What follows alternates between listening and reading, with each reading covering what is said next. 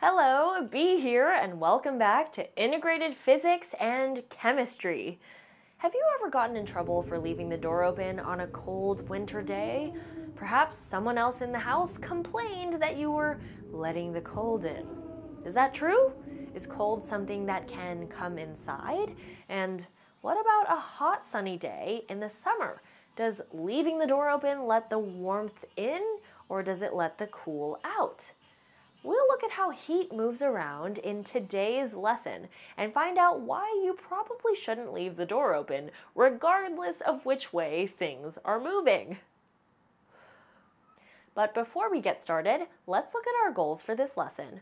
By the end, you'll be able to explain the difference between thermal energy, temperature, and heat, and describe the three methods of heat transfer.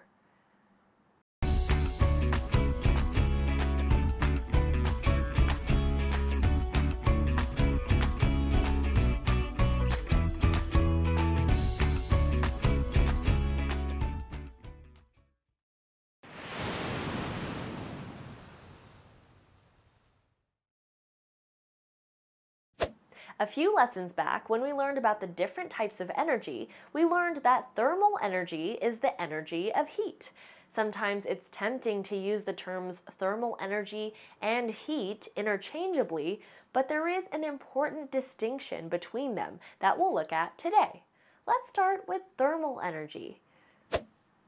You know from earlier units in the course that the particles making up substances are always in motion. And you also know that the energy of motion is called kinetic energy. Putting these two ideas together means that all objects have internal kinetic energy from the movement of their particles, even these wooden blocks when they're sitting on the table. Thermal energy is simply the sum of all the internal kinetic energy of an object. Right now, each of these blocks has the same amount of thermal energy because they are identical. But if one block is heated with a flame, some of the energy from the flame will be transferred to the block, and now this block will have more thermal energy. Have you ever measured the temperature of something? You may remember from earlier in this course that temperature measures how quickly the particles of a substance are moving. So are temperature and thermal energy the same thing? Almost, but temperature measures the average kinetic energy, while thermal energy measures the sum of the kinetic energy. To understand the difference, let's look at 2 cups of coffee. Both cups are at the same temperature and have identical coffee in them. Do they both have the same thermal energy? No, because the one on the left is bigger and therefore has more molecules. More molecules moving fast means more thermal energy. So the size, or more specifically, the mass, matters when determining thermal energy, but does not matter when measuring temperature. If we only care about the average kinetic energy and want to measure temperature, do you remember what units can be used? Temperature is usually measured in kelvins or in degrees Celsius or Fahrenheit. With simple formulas, we can easily convert back and forth between each of these units. What about thermal energy? What units do you think thermal energy is measured in? It's a form of energy, so it's measured in joules. The word we haven't mentioned yet is heat.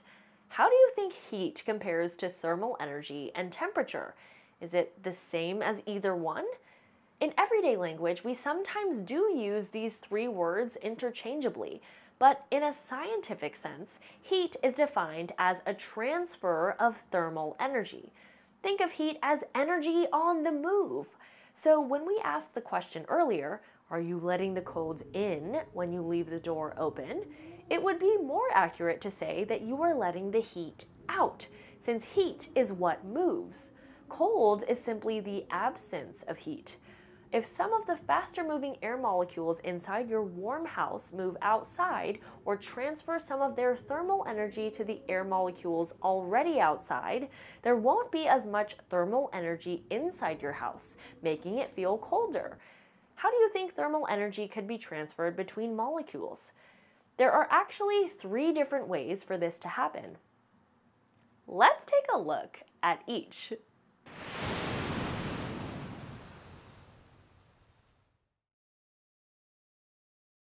The most straightforward way to transfer heat is through conduction, which is simply the scientific way to say direct contact. Have you ever needed to run across hot concrete in bare feet? Or maybe when you were younger, you touched something on the stove that you shouldn't have? Ouch!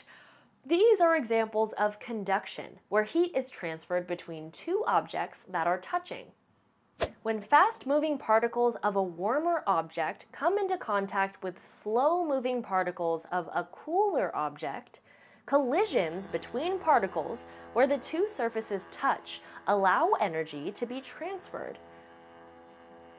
The faster particles lose energy as some of their momentum is transferred to the slower particles. Eventually, if contact continues, all particles and both objects will be at the same temperature, with all particles moving the same average speed, and no more heat transfer will occur.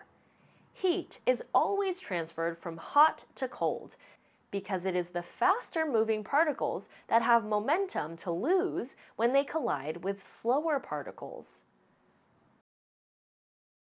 Conduction is most common between solid substances, though it can occur in fluids as well. A more common method of heat transfer in fluids, though, is convection. What do you see happening while this water boils? Is there movement within the fluid? If so, in which direction? Make some observations to record in your notes, pausing the video if needed.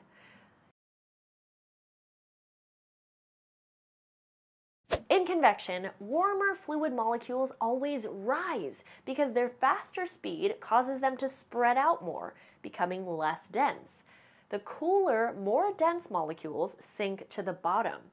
This can create a never-ending cycle of sinking and rising as heat is transferred to the bottom of a pot of water.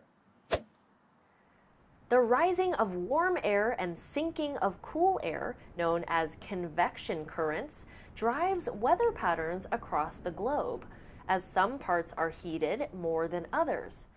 Similar convection currents occur underwater in the oceans, as the water is also heated unevenly by the sun. This also influences global weather patterns on land and the marine life that lives in the sea. The last method of heat transfer is radiation.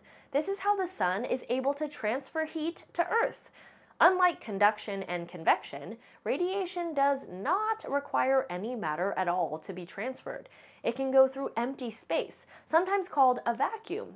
This type of heat transfer occurs through electromagnetic waves, which you will learn more about later in the course. At the beginning of the video, we wondered, what happens when the door gets left open? Well, we now know that heat will move toward the cooler space. What type of heat transfer is best shown by this example? It would primarily be convection because air is a fluid, and the different temperatures inside and out will create convection currents, allowing the warmer molecules to move up then out the door as the cooler air molecules are sinking and moving in. In the summer, just the opposite would happen. In either case, probably better to keep the door closed if the heat or air conditioning is running, because if thermal energy is able to move, it will. And eventually, the inside and outside of your house will be the same temperature.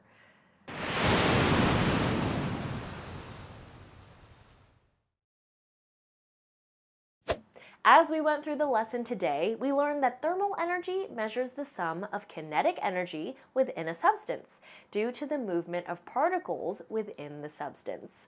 The average kinetic energy can be measured as temperature.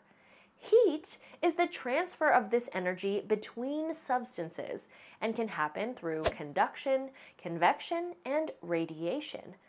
This wraps up our unit on energy. Next time, you'll review what you've learned in this unit and take the unit assessment.